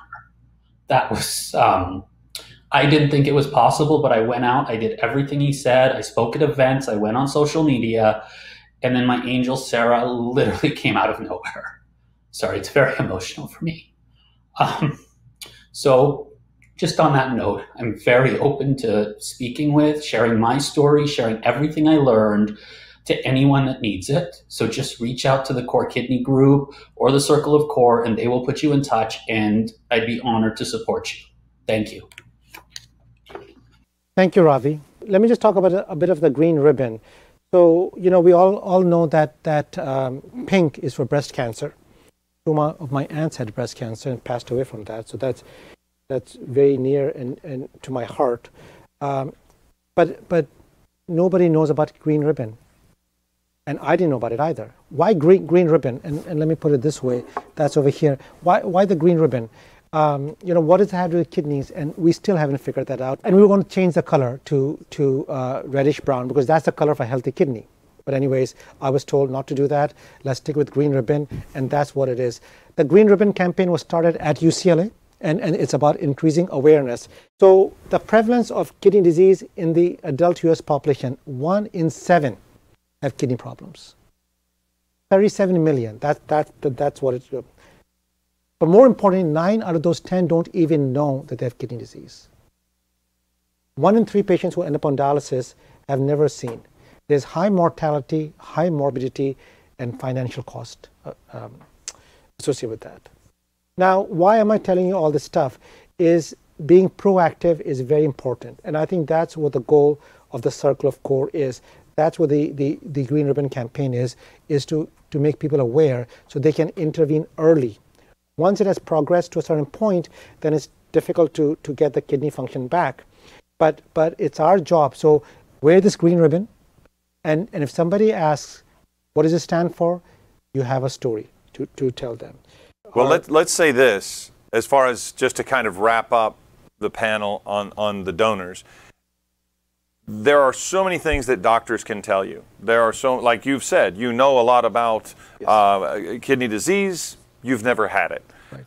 For a person who's gone through the procedure, who's had kidney disease, they can share elements of what they've done that a doctor does not know. And if you'd like to help with the research, or rather, if you'd like to help fund that, which is, again, what we're trying to do, you can go to giving.ucla.edu/kidney.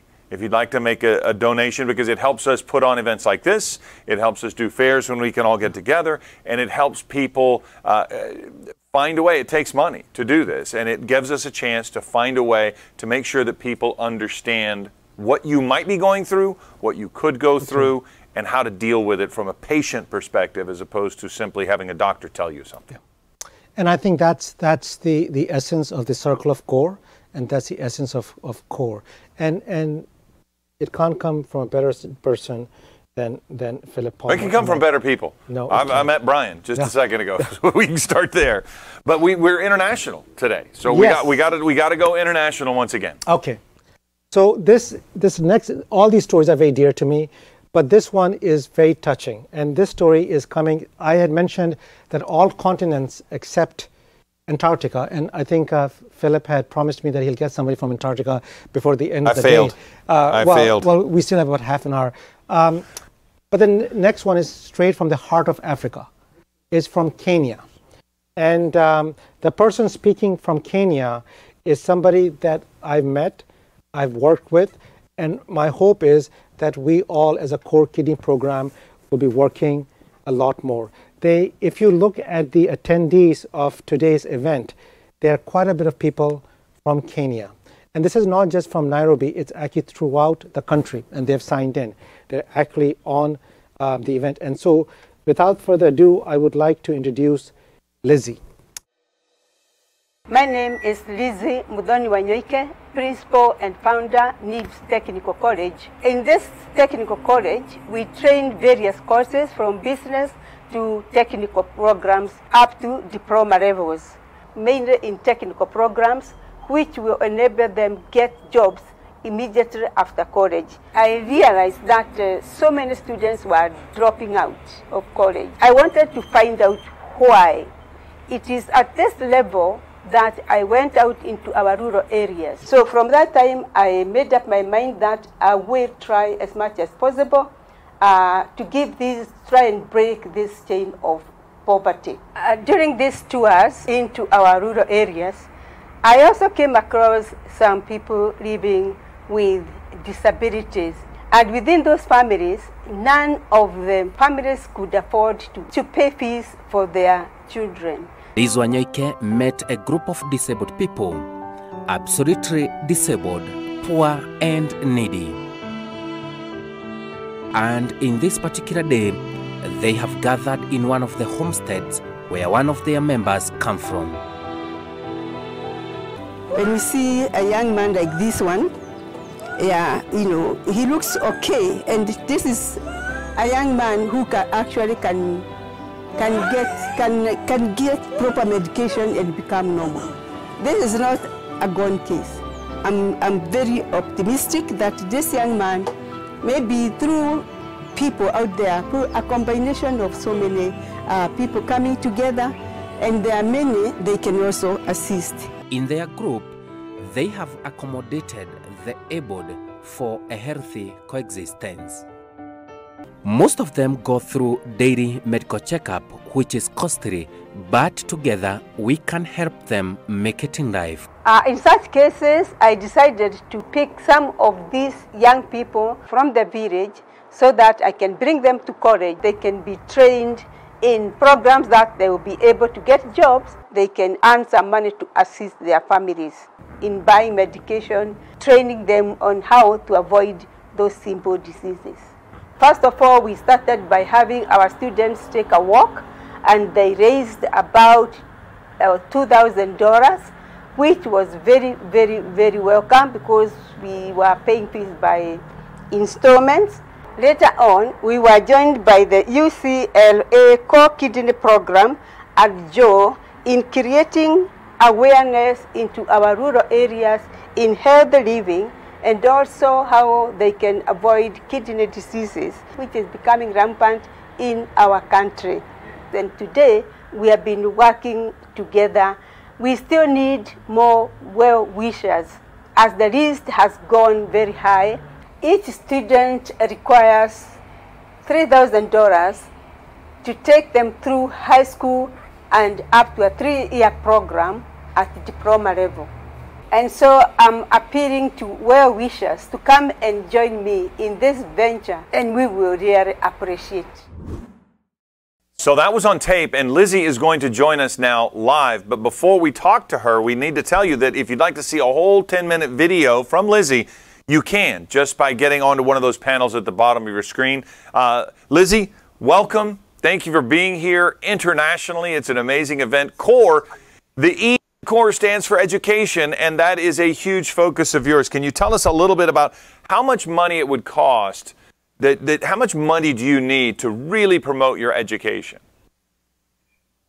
Yeah, now we have a list of, first of all, I'm going to mention that I've been doing it since 2007, and we have 70 who have graduated. Now we have 60 who are currently in college, and we have over 200 on our waiting list. And we have tried our best to reduce the cost, and now at least with $2,500, the students can go through the whole program and attain a diploma. I really believe in education because, like I said in the video, these are the people who go and at least talk to their parents and talk to the people up in the villages on healthy living, which is very, very important to prevent diseases like the kidney diseases, cancer, which is rampant in our country. And that is what I've been doing. Lizzie, with so many people on the waiting list, how do you choose who gets in and who doesn't? Because that's a lot of people to have to choose from.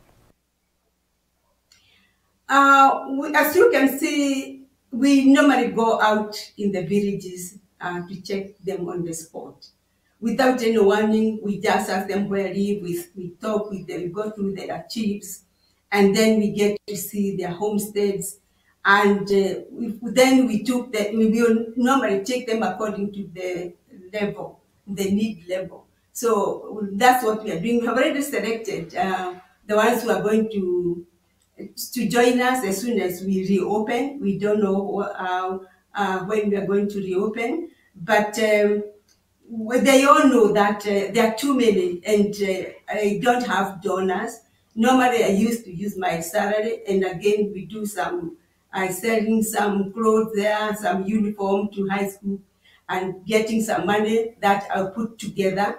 And so they know that is very, very, very competitive. So we are able to select the most needed. Lizzie, thank you very much for joining us from all the way around the world, and thank you even more for the wonderful work that you do. So thank you very much for inviting me. Can I speak since I have Lizzie on? Yeah. So Lizzie, who's that young girl who's sitting next to you? What's her name?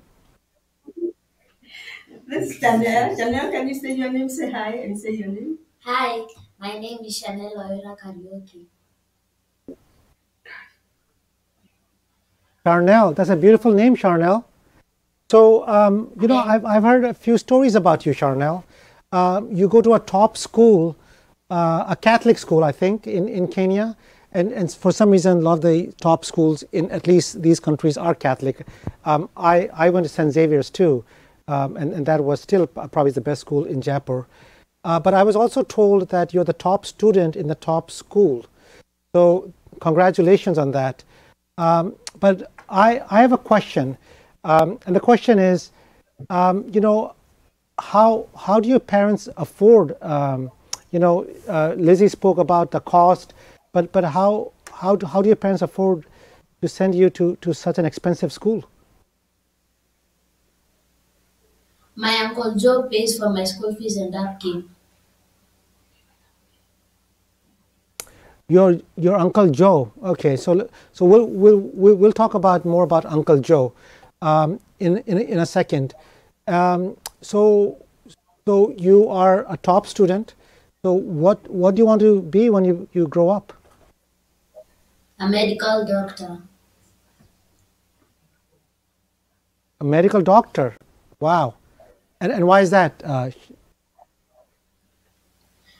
Because of you and Uncle Joe. Because of me and Uncle Joe. Oh my God. Yeah, it's first.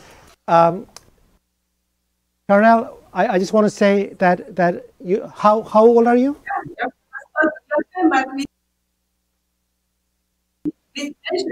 I'm sorry? I'm 12. 12 years old. Charnel, you have a very bright future, you know, and keep on doing what you're doing. Be good at school, study, science is the way. And you mentioned somebody called Joe. So let me talk a bit about Joe, because I think that's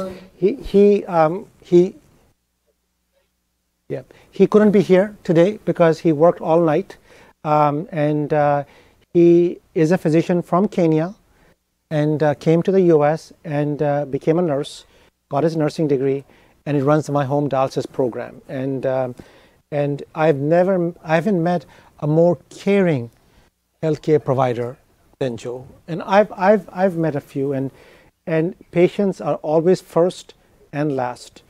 So whenever we get caught up in this day-to-day activities, and we have meetings and we have conferences and we have travel, when I'm in doubt, I always say, what would Joe do in this situation? And I always have the right answer. So Joe is an incredible human being. I think, and why do I bring that up?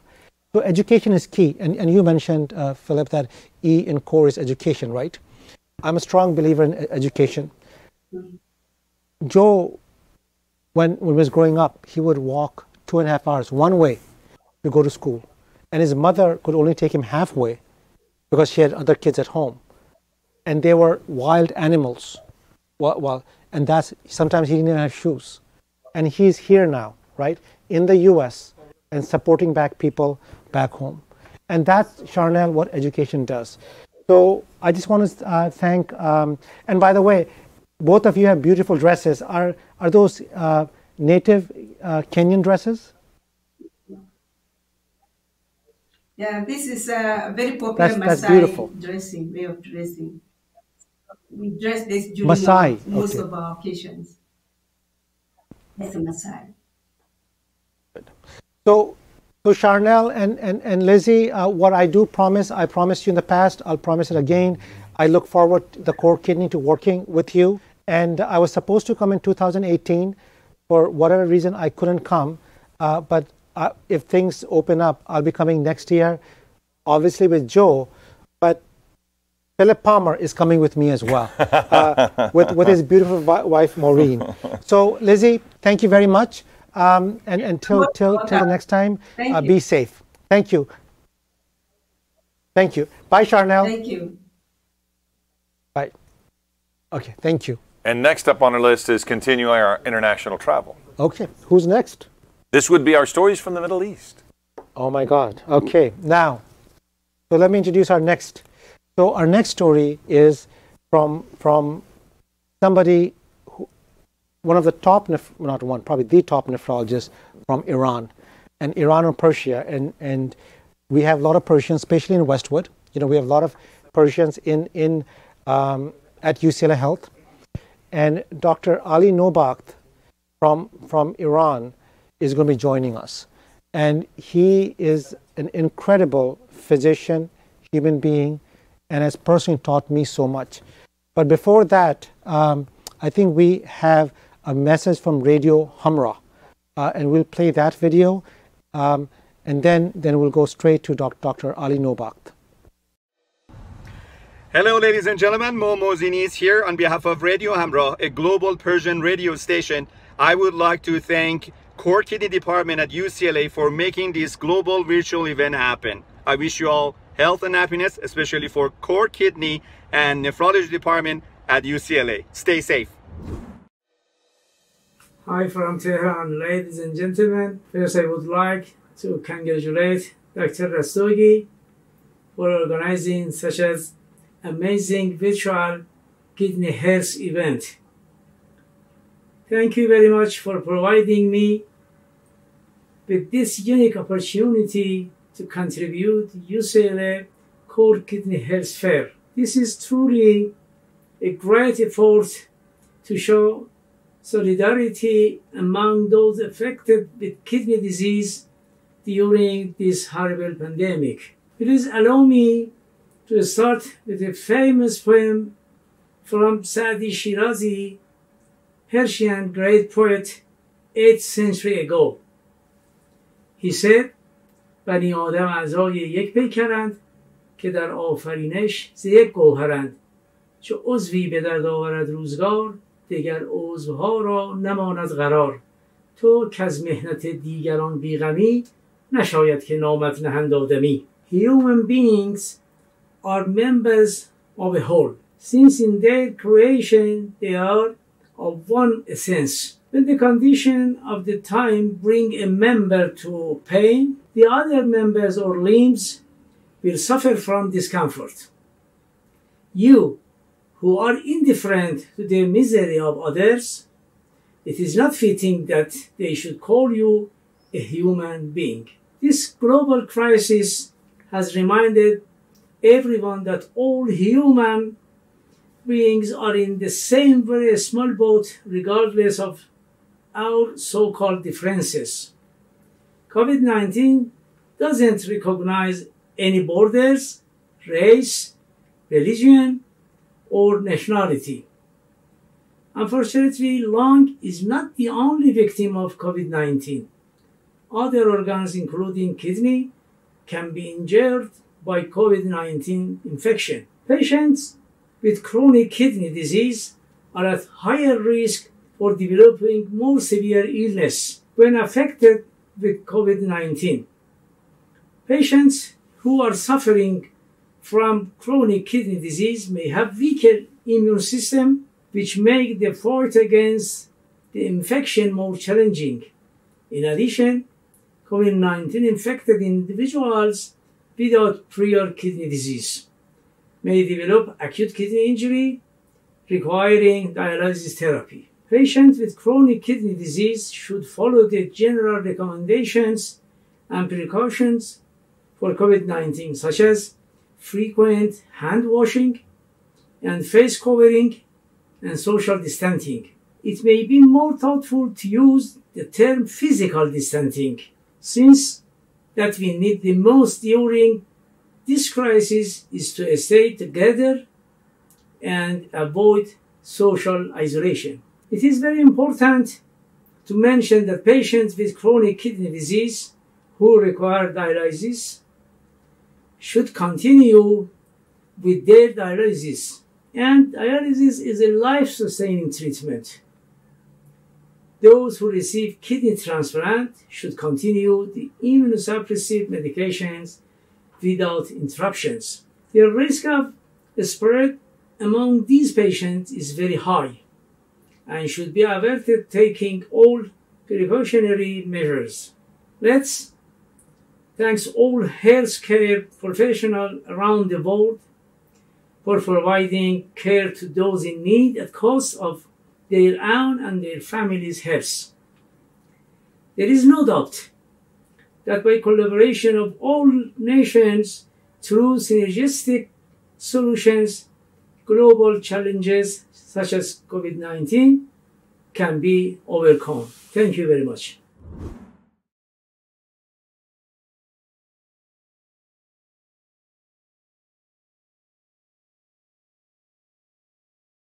The next story is very dear and close to us. So, Philip, tell me more about your story. Well, it's a little bit about the reason why I'm here, I suppose, is sadly, like so many thousands upon thousands of people every year, a friend of mine got sick. And I think so many of the things that were discussed with kidney disease earlier hold true for Dale Davis. Dale Davis didn't even know he was sick until it was too late. And I don't want to steal his story because he's a mean Texan. And so we went straight to Texas to find out more about Dale's story. He's standing by. He's going to talk with us. And Dale, so many of these stories that we're talking probably ring pretty true for you today. Tell me about how you figured out you were sick. And then another part of this story that I think many people need to understand is a transplant doesn't end your healthcare treatment. I mean, your illness still is with you, and it is to this day. Yeah, my story is your story because 14 years ago, I started having headaches. I'd never been to a doctor. I'd never had the flu, never been sick. But these headaches were just debilitating. So I went to an eye doctor thinking I needed glasses, and it came back to I had kidney failure. And so through that process, I found out I had chronic kidney failure and needed a transplant. You, being the hero that you are, went to go get tested, and you were a match, and you donated a kidney and saved my life. And because of your gift, I was able to see both my daughters get married. I had my first grandchild a couple of days ago. Well, I didn't, but my daughter did. And it's just been quite an ordeal. It's not what you do, it's who you are. I mean, you saved my life many times, and it's been such a help walking me through the process when it can sometimes be overwhelming, coordinating your medications, because there's so many intangibles of the insurance company, the doctor's office, the pharmacy, just coordinating everything can be so difficult, and you don't have a doctor or a system like UCLA working, can really be difficult. So I'd like to thank Dr. Wilson for saving my life. And sadly, last year I was having my labs done, and one of my medications had gone rogue and failed.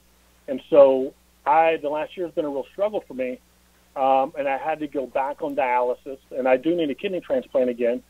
And whereas 14 years ago, Philip, you and I have went so smoothly. You know, I think I went from diagnosis to transplant in 4 or 5 months, and everything just worked perfect. You were a great match, and I thought, hey, this is easy.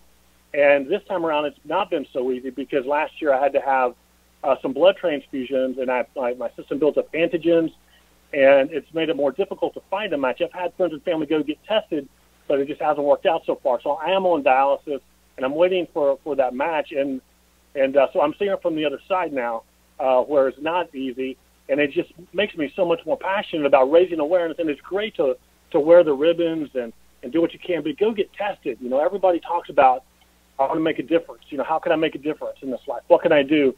And I think you summed it up best, that I always go back to, Philip. 14 years ago, when we were doing a story with Good Morning America, they ask you, why did you do this? Why did you give your Philip to Dale, to me? And you just said, how could I let my friend die without a kidney and me live with two? And I just thought that was so poignant and just such a great way to express it. And, you know, and that's about all I got. That's my story. And if you have any questions, I'm happy to answer. I'm not even know if you can hear me. And, but anyway, it's great to see you, Philip. Oh, we can. I'll tell you, Dale, I think it's you bring up the medication that went rogue on you, and we're not going to take up everybody's time here, but I would advise, and I think you would as well, to stay abreast of the latest treatments, because your medicines, there might be something better out there than what you're currently taking. So you can't just get a transplant, kick back, and think everything's going to be okay, right? I mean, you really need to stay up on everything. That's absolutely right, Philip. And that may have cost me. I mean, I'm from Texas. I grew up in Texas. That's where I'm at now, in Houston. And so my care transferred here, and they were like, well, go get your labs every 6-9 months. You're fine. And that's great. But had I gone and done my labs every 3 months, they may have been able to cut it and reverse the kidney damage that this rogue medication caused. I don't know that for sure, but when I get a transplant next time, you can bet that I'm going to go to labs every couple of months regardless. Well, Dale, the audio is getting a little bit low, but I think we got your message loud and clear, and that is be your own advocate on your health care. Get in front of it. Thanks again, Dale. I'm going to bring Dr. Rastogi back. One of the things that Dale always said to me that was so telling, and you could probably speak to this even better when it comes to kidney disease, he never understood why he was tired. He never knew, because his family never had kidney disease, but he'd end the day and he'd be like, I don't understand why everybody wants to go out and have dinner. I just want to go home and take a nap. So there are so many tells that people probably are unaware of if they don't have a history of kidney disease. But what Dale's talking about is the core mission as well. From a patient perspective, being able to share your stories with other people is so important. Whether it's meds, whether it's how you felt before, whether it's how you felt and recovered after, sharing is caring. You know, and that is what CORE is all about, educating people as well. And now he's a member of the CORE. You know, he's our ambassador, and you know, so he's sensitized. So he got some blood transfusions. He has a kidney transplant. It's a bit more difficult to get him, you know, matched. But I think our circle of CORE is going to work very aggressively. And Dale, you're part of the team now, so it's our mission. And I'm sure, you know, after hearing all the stories today, there'll be more people coming forward. But thank you so much, Dale. We'll be in touch. And Philip, once again, I can't thank you enough for you know what you have done. I mean, the ultimate gift. I love being one of 7,000 people every year, living donors. So now, what about Next Stage? So Next Stage is one of our sponsors, and we want to hear from Kelly from Next Stage. She wants to say a few things. Hey, this is Kelly and Zoe and Dozer. On behalf of Next Stage, I wanted to thank the UCLA Core Kidney Program for presenting this amazing global event. It's truly an unmet need in the community, and we value our partnership in both inpatient critical care and outpatient home hemodialysis. Our common goal is to provide the best patient care to all of our patients. Enjoy the fair. Thank you so much. That was an excellent video on Next Stage. They work both with our home dialysis patients and also in the acute setting, CRT. And I just want to make a call out to our Baxter team as well. We work very closely with the Baxter team, especially for home dialysis. And there are several projects that we're working on with them. So I want to thank Baxter for their support. Hello, Dr. Rastogi, Core Kidney team, UCLA Health, and all of the attendees for the 2020 Kidney Fair. This is Guillermo Amezcua from Baxter Healthcare. I'd like to thank everybody for attending today's event. It's tremendous to hear how the nephrology community is coming together in this time and always to make sure that patient care, clinician support, and excellent programming is available to every single person in this country. I understand that this year it's truly a global event, and we couldn't be more excited to hear the perspectives of so many of you as we all work together on the mission that we share, which for Baxter is represented through our mission to save and sustain lives. But we know that that can be described in so many ways, and in so many different ways, we're all so aligned on making sure that the very best technology, the very best programming, and the very best care is delivered on a daily basis. Baxter's so excited to share its innovation and technology along with its supplies, service, and support to so many of you out there who are providing care to our patients and to one another during this very interesting time. I hope to see all of you next year in 2021 in Santa Monica on the beach. Until then, I wish you all the very best. Dr. Rastogi, I thank you so much for this opportunity. Thank you to you and your team. Thank you so much, and have a fantastic Kidney Fair. I will say that one of the great things, again, we would love if we could see one kidney center at UCLA. I mean, this is my opinion. I think it would be a great thing. What UCLA does is wonderful in and of itself, but take that amazing engine and then really fine tune it. We'd have a Ferrari or whatever high performance vehicle that you'd like to use as a description if we could somehow find a way to do that. But in the meantime, the mission of CORE is so important. I say it from a person who knew absolutely nothing about kidney disease before my friend Dale got sick. But I feel like I've been educated by some of the best because to be honest, I have a different platform than people do. Right. I have the ability to talk to Dr. Danovich. Right. I mean, how many people get a chance to sit and talk to Dr. Danovich and ask him every single question they might want to know? Everybody doesn't, but because I work on TV, I got that chance. I've had a friendship with you now. I've had so many different people involved in my life that have given me answers to questions that I didn't even know I had. And it's very important for me, it's important for Dale, and for Sarah Faden and her husband Bobby Norman and Kathleen Hostert and Craig Hostert, who I could go on and list so many people that are now my friends. The one thing Sarah Faden, who's an LAPD officer who donated to her husband right about the same time as Dale and I, one thing she told me many years ago, it's the reason she wore the green band, and it's one of the reasons I think the green ribbon is important. No one knows that I've ever been a kidney donor. They don't know that she has, they don't know that Kathleen has unless we tell them. Because there's nothing wrong with me physically, there's nothing wrong with my health, and so if we don't tell that story, if we don't spread that word, then it just quietly goes away and people don't realize it's possible and there is a tangible change that I have made in one person's life. And that's Dale Davis, who not only, as you mentioned, I don't know if you could hear it, not only did he see his daughters get married, he got to be a granddad 2 days ago. And that is a very real change, very real thing that has happened. And I've been blessed so many times over, and I know that my friends would say the same. So CORE's mission, what UCLA Health is doing, is so important because it is not only changing one life, the ripple effect goes on and on and on. But we have to keep talking, we have to keep telling our story. Yep. Philip, I mean, I can't thank you enough. And I just want to, before we get into the Spirit Walk and Run, I do want to make a comment about you said affecting an individual, but you also extend that affecting a family, he saw. But I go even one step further, it affects society. You're giving a functional member back who gives back. Look at Mary Beth, look at Ravi Bhojwani's, Mark Cornell that you didn't see, Patrick. So I think it's the impact that you have, the ripple, is way beyond. And you guys are inspiration to other people. Let's don't forget Brian, standing right over there making this whole thing happen today. I can't, but thank you so much. Yeah. Now I want to send it to Mark Coronel, Brian, and Mary Beth. There they are. Mark and Mary Beth, I can see your green ribbons. You see it? Perfect. Thank you guys so much. That was so amazing. This is for our kidney fighting community.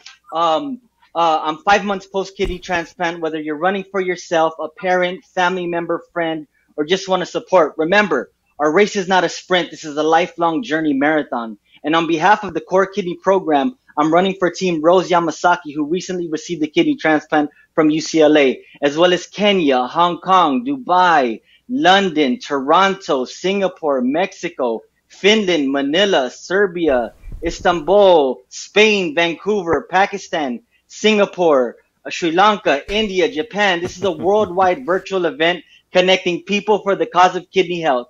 Thank you very much, Doc. I'm going to go run now.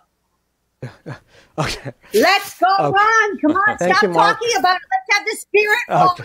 Dr. Danovich said go exercise. Yes. Bye, Mary Beth.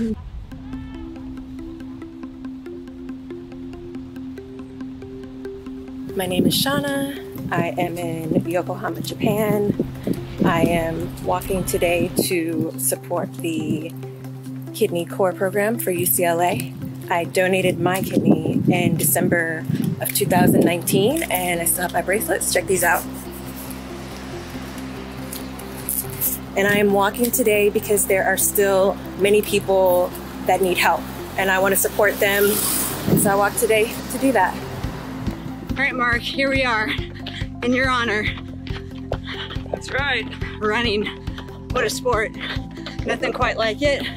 We are on mile almost 10. We're almost done. But to be a part of your kidney fight, kidney awareness, we are honored. Hi guys, thanks so much for participating in the virtual run and walk, supporting the Core Kidney group. I'm Ravi Bhojwani, part of the Circle of Core, and I've done this walk today with my two babies.